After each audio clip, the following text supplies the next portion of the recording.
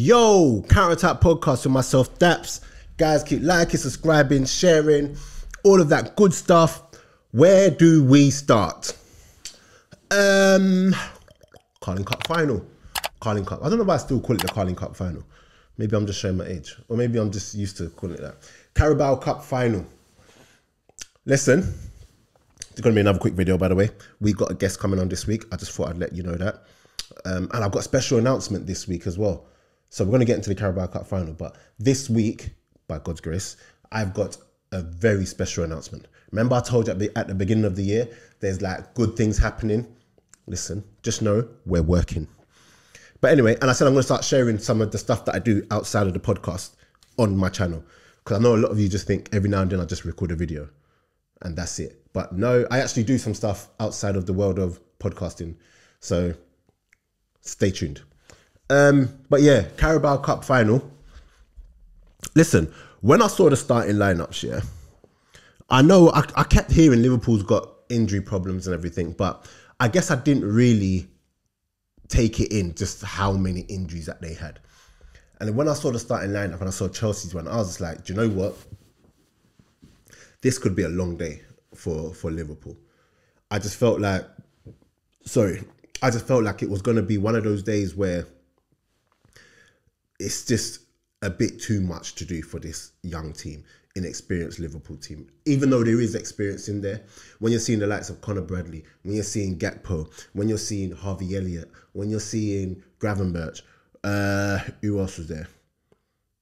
Yeah, even Diaz, he's still a young, is he young? I don't even know how old he is. But ultimately, there's a bunch of team players missing. So you had Trent obviously missing. You got Szoboszlai missing. You've got Salah missing. You've got Jota missing. Curtis Jones. But there's just so many players who are missing. And I looked at Chelsea, and Chelsea pretty much had their full strength team. Pretty much. And I say pretty much had their full strength team, knowing that they also have injuries, but they've also got much bigger squads than most people. And the amount that team that started the game for Chelsea cost, like, it's self-explanatory. But yeah, the game started and it was from the get-go end-to-end football. And I'm not even going to do the breakdown of the game. What I will say is that Chelsea have this thing about them where you can see that as much as they've bought players, and I said this before, they've just bought potential, that's it. And potential means nothing if you can't realise the potential. The potential means nothing if what they're doing now isn't even of a certain standard. And when you look at the kids that came on for Liverpool and you look at the kids that were playing for Chelsea, bearing in mind, Chelsea's supposed to have, bought the best kids around the world. They're supposed to have bought Noni, Caicedo, Enzo. When I say kids, obviously they're a bit older than 17, 18. But the brightest young talent in world football is what Chelsea were supposed to have got. But when I look at what Chelsea put out, and when I look at how Chelsea were playing, and when I look at the players that they have, and then you compare it to the actual kids that Liverpool actually brought on, it's night and day.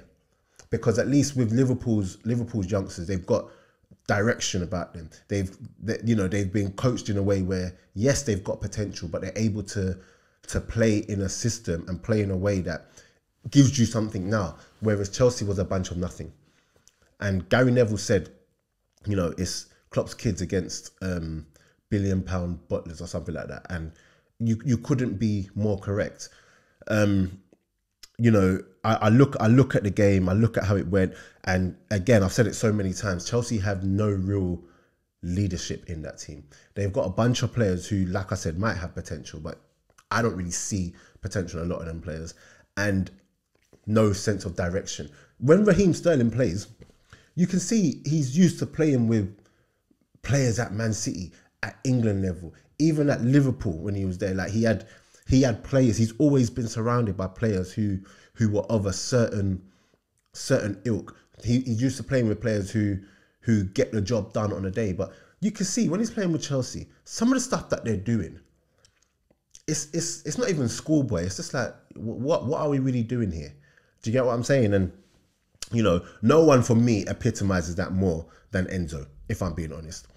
You see, Enzo, I'm not in the thing of calling people rubbish, because he's obviously not rubbish. He's obviously not rubbish, but I'm not having him. And maybe I'm not having him because he's 100 million, but when I watch him play, I see a 15, 20 million pound football player, which, bearing in mind, I think the season, or I think 6 months before he went to Chelsea, he was actually bought for like 15 million euros or something like that. That's the player I see. I don't see this 100 million pound player. And I'm not saying for 100 million, you got to go and, you know, do Jude Bellingham, or you got to be Ronaldo. I'm not saying that, but I'm saying I need to see something. It's very rare you find a player that's actually worth 100 million. So I don't expect him to be showing me 100 million pound worth of talent, because prices are prices. It is what it is. But I expect a bit more than that. Endo, I was just about to go out there and say a crazy thing. In fact, no. Endo, for me, you would have Endo over Caicedo and over Enzo right now. Not because, you know, the ceiling is high or whatever, just because when I play a football match, when I'm in the trenches, when it's time to get a result and get stuck in, Endo showed what he's about. Caicedo just goes around kicking, man, and fouling, man. And on the ball, Gary Neville said he thought that they were getting a real good ball playing midfielder with Caicedo. But now when he watches him, he looks shocking on the ball. And £100 million, you can't be shocking on the ball. I'm sorry. Enzo, he's just, you know what it is? He likes to look good, but what he's doing isn't good. Like he'll try the most outrageous pass. Where there was a point where Raheem Sterling would have been in if he had just given him the ball, and he tried something with the outside of his boot. And listen, I'm just not having him. And if we're in the trenches, if backs are against the wall, and we need a result, you know, based on today anyway, and from what I've seen generally over the course of the season, you're putting Endo in there over Enzo and over Caicedo. Endo took a while to find his feet, but you can see the vision, you can see his quality, and he's a player that, like I keep saying, he's a player that you want in the trenches. He's a player that, oh, you mean to tell me we have to get a result? We have to grind out. We have to get a result here. Come, let's go. He's ready to go to war. Caicedo and thing ain't ready. That's not me saying they'll never be there. No, that's not me saying they won't get there.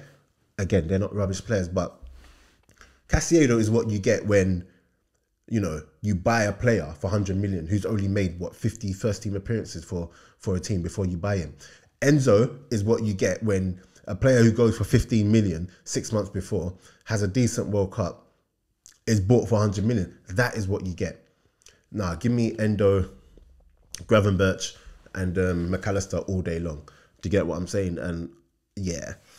And what I also do want to talk about is Van Dijk. Listen, there's been a lot of talk recently about world-class players, you know, mainly Foden and Saka, which obviously none of them are world-class. But then in a game like today, I do want to single out Virgil van Dijk. And I want to single out Virgil van Dijk because Liverpool had it all to do in that game. Chelsea had the better team out on paper, if we're being honest. Chelsea had it all in their favour in regards to winning that game. You know, Liverpool players looked tired at times. It was a case of digging deep, and Chelsea were getting the chances and, you know, creating chances. But through it all, Van Dijk epitomised what Liverpool were about today. He had the quality to keep his head at all times. He had the quality on the ball. He had the quality when it was time to defend, and, you know, to pop up with a goal, not once but twice, even though one of them was disallowed. It capped off what for me was a really good performance. He is a world-class player, and I'm okay saying that. I'm okay. I mean, to be fair, I think the general consensus is that Virgil van Dijk is a world-class player. But when you watched him today, it actually makes you, how can I put this? When you watch Van Dijk today, it actually makes you realise just how stupid the comparisons are when it comes to world-class players, because he is a world-class player, not just on today's performance, but he's shown it over the years. He's led the team to Champions League, to Premier Leagues. In a game like now, where the chips are down, backs against the wall, he comes out, no, we are not losing this game. That is a world-class player and that is a world-class leader. So big him up. Also, big up Kelleher. I want to know what Kelleher is going to do at the end of the season, because he's got enough, credit in the bank now for someone to look at him as more than just a backup goalkeeper. He's obviously got the best goalkeeper in the world in front of him, but as far as number twos go, you know, he's probably one of the best out there. Obviously, you got Ramsdale as well, but we're not talking about that right now. Kelleher, man, some of the saves he makes, like, you know, normally with second string keepers, with the second choice goalkeepers, there's this thing where it's just like, oh, it's a bit nervy. But I sense that Liverpool don't really get nervy like that with him, because they know that he's a good keeper. Yes, he's not Alisson, but he's better than a lot of the first choice keepers that people have. He's better than, I would say, most of the goalkeepers in the league. He's probably better than, and that's as a second string keeper. So second choice goalkeeper, sorry. So he made some big saves. Most notably, the one in the first half from, I think it was Cole Palmer. That was a really, really good save. That is a world-class save. There's the one that where he blocked Gallagher's shot as well. Really, really good save, man. So, listen, Chelsea are in trouble, man. They're in massive trouble, because that is a game where there's no excuse. No excuse. Liverpool played their kids because they had no choice. Chelsea should not be losing that game. And if any other team lost that game, the embarrassment would be crazy. Poch is in big trouble, because you can hide in the Premier League behind, you know, a result here and there, and then you might get beat there, but you get a result here and there. You can hide behind that. But in a cup game where the final, all eyes are on this one game, and this is 11 versus 11. This ain't about tactics and playing the long game like a league format. This is just one game, 11 versus 11, and you can't do it against Klopp's kids. No, you're in trouble. And Poch, if he is there at the end of the season, well, he might be there at the end of the season, but if he survives to next season, I will be very surprised, because it's just not good enough. You've got players there who, you know, even though they're not playing well, you've got good players there, and to get them playing how they play, even in extra time, you can see Liverpool were tired in extra time, but yet you can see Liverpool were tired at the end of normal time. But then extra time comes, and he's getting his team to just sit off, allowing Liverpool to take control of extra time again. Like, why? But you saw them tired. And then what happened is that Chelsea just faded away as well. Listen, I'm a man that just loves to watch football, but what I saw from Chelsea was actually unacceptable. And yeah, I don't care what they do for the rest of the season. I don't care who they beat for the rest of the season. It's unacceptable, and we ain't. Their season is done right now. Their season is done, and not because they lost the Carabao Cup final, but because of the performance, the level of performance that they put in. So, yeah, Van Dijk, man of the match. Kelleher closely behind him. Endo was really, really good as well, man. Endo was the best midfielder on the pitch today. And you know what? Luis Diaz, is his first name Luis? Why am I mind just going blank today? Diaz he did not stop running. And when other players were getting taken off, he had to stay on, and he deserves his rest tonight, because the outlet that he was such an outlet today, and he gave them problems all throughout the game. He provided a bit of respite for Liverpool when they were under it a lot of the time, and he deserves his rest tonight, man. Listen, Liverpool done well, man, and you know what? I think a lot of people who were watching that game as a neutral, as the game went on and you saw the foolishness that Chelsea were keeping up with, you kind of just wanted Liverpool to win, just because Chelsea were keeping up with foolishness. And then you got the whole story of, you know, Klopp's last season. He's bringing on the kids. Listen, they came on and they fit right in. They know the assignment. I mean, they knew the assignment. They knew what is required of them, and they carried it out. Clark looked really good when he come on. Dan got stuck in. Obviously, Bradley had a good game. Kwanzaa came on. Like, there's this, no matter who came on, they fit right in. and they just joined in with the team efforts, and credit to them. So it looks like it's going to be Klopp's final season. He gets a trophy, which, if I'm being honest, I'm happy. I'm happy for him because he is a good manager. He's going to be a big miss, but no more trophies, please. That's it for this season. You've got your trophy, no more. Let Arsenal get their trophy. Let me know what you think in the comments about the Carabao Cup final. What were you really disappointed about when it came to Chelsea, and what were you really happy about when it came to Liverpool? What were your thoughts on the game? And speaking about Arsenal, listen, Arsenal are flying. Arsenal are flying right now. Yesterday's game against Newcastle was a tricky one. I was not looking forward to that game at all. At all. Newcastle are one of those teams where you'll play them and they've just got the ability to just snuff out your attacks, low block, make the game really boring. Like they did last year at the Emirates, 0-0. Like they did at St. James's Park when they won 1-0 with that mad goal that was never a goal. And I was expecting more of the same. But where Arsenal have been in such good form, I just felt like, nah, do you know what? It might be tricky, but if we start the game right, we'll be fine. I kid you not. Within the first 2 minutes, I was like, yeah, we're good. Listen, when Arsenal play football like that, where everything is quick through the lines, where we're pressing high up the pitch, every man is on it, it's very hard to cope with that. And to get Newcastle out of there, you see that first half performance? That's as good as a performance you will see for a very long time in terms of first half, because Arsenal absolutely dominated that game. I felt like Jorginho ran that midfield. I felt like Declan Rice, Odegaard and Jorginho, the three of them together. Listen, I think it was Chai.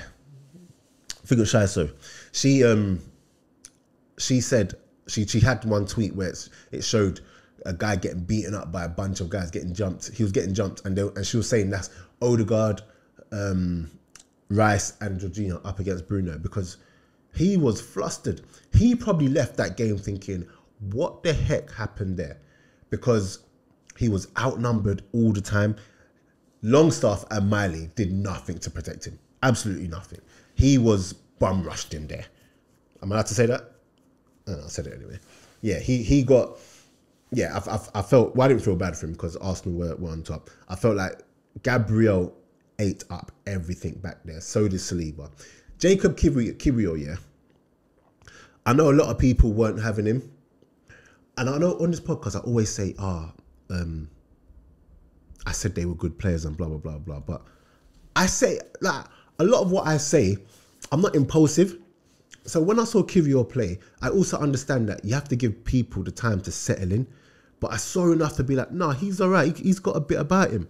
And now that he actually knows what's required of him in that left back role, he's going on to back it up with performances. You can see that he's comfortable there. You can see that even though he's not going to do the inverted thing like Zinchenko, what he's giving you is stability at the back and a style of play that complements the rest of the team. And he's reliable in there. Do you know what I'm saying? So credit to him. I felt like Ben White was good yesterday. Saka is just... What can I say about Saka? That there was a finish. 1v1. And Livramento ain't an easy person to get past. But Saka finishing it off like that, getting past him, finishing it off. Listen, he's class. He's not world class, but he's absolute class. You know, set pieces.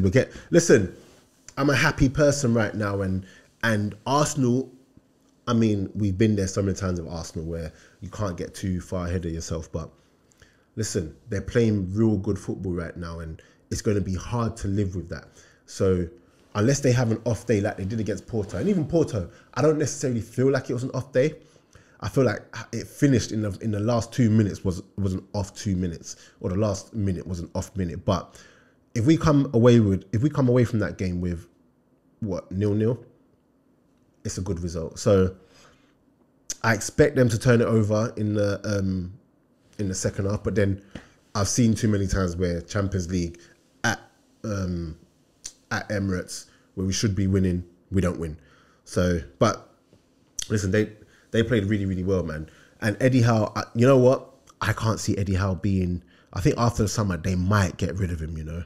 I think for the phase one of their big project, they needed a steady manager to come in, just do little moves. I think that's good. But now they've had Champions League. You know, the expectation is higher. And I think they might just go out and get a new manager in.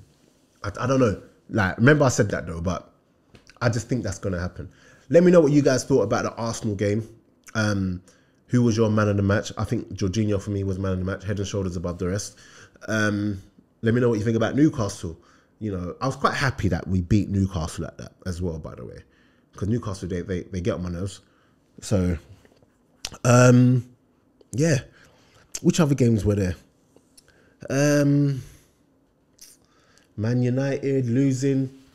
Listen, this is what Man United do. I'm tired of talking about Man United because they'll win a couple and people think, yeah, we've turned the corner. But this is what they do. Fulham turned them over at home. And Fulham were worth the win. It's not like Fulham, it's not like it was a smash and grab. It wasn't. You know, there's been clips going around of Bruno today, diving around on the floor, complaining. I don't talk about Bruno Fernandes anymore because I need to find the clip of when I was talking about Bruno. I actually need to find it. I'm talking about when he first came. I said, this guy, yeah, as much as he's scoring these goals, when the goals stop, there's going to be a problem with this guy. And it showed there was a massive problem with him. And it showed there was a massive problem with Bruno because he doesn't offer you as much as his